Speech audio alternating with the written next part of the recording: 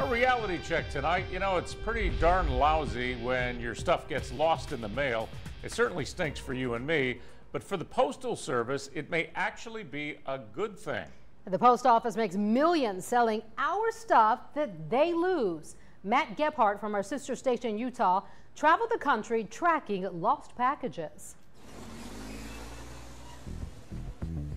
This is the Mail Recovery Center outside of Atlanta, Georgia. Think of it as the Postal Service's Lost and Found, where they try to reconnect you with your lost stuff. But here's the thing. Anytime they don't find the rightful owner, within a couple of months, the post office gets to sell your stuff that they lost, and they pocket the profits. I'm rolling. And while investigating, we were quickly confronted by the reality this is a facility that some do not want you to know about. Oh no, you can't take pictures here. Let's back up. Well, I'm not mad, I'm sad. Angela Erickson lives in Axtell, Utah, where she spends much of her free time at her sewing machine. Angela spent the better part of last year lovingly sewing 2 quilts. This is quilt number 1. This one for her uncle, this one for her dad. And she shipped them off to Illinois just in time for Christmas. They did not make it. I can't remake these quilts. Angela says her local postmaster gave her the devastating news. Her package has been declared dead.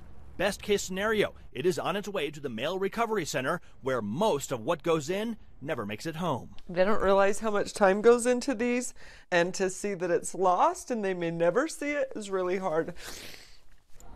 I'm looking for an elephant blanket. The Postal Service works with a private company called GovDeals, which manages the online auctions, selling off thousands of items. So here's some coats. We asked GovDeals about the auctions. They referred us to the Postal Service.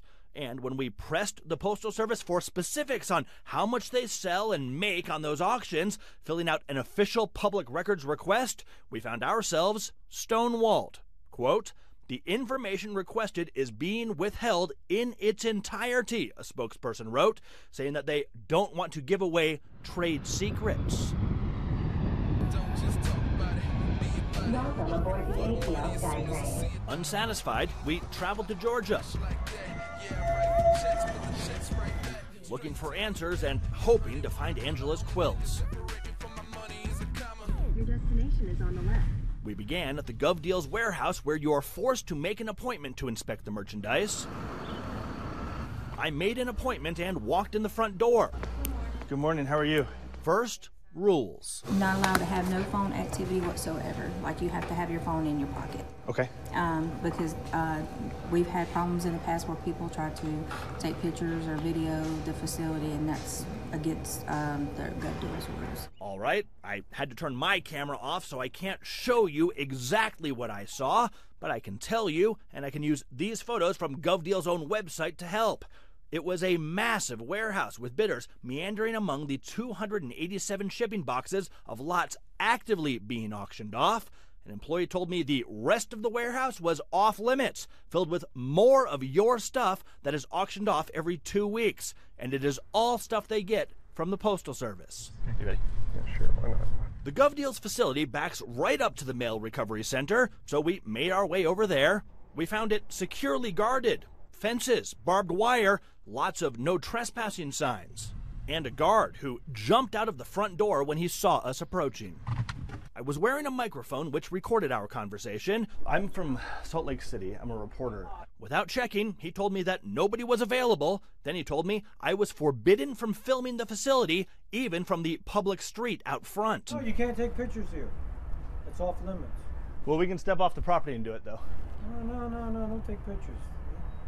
It's totally off limits. No one's supposed to know we're here. No one's supposed to know you're here. We found you online.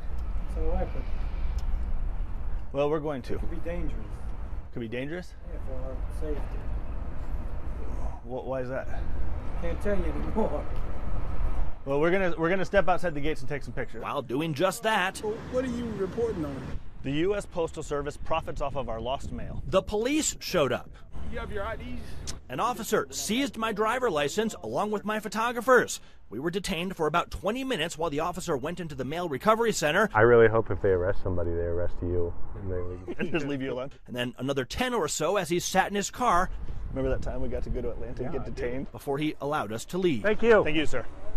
But while the U.S. Postal Service seems to be going out of its way to avoid answering reporters' questions, they were forced to answer when asked by the U.S. Inspector General. In this scathing 2015 report, the Postal Service Inspector General found the Mail Recovery Center, quote, did not effectively handle customer inquiries or manage undeliverable items it received.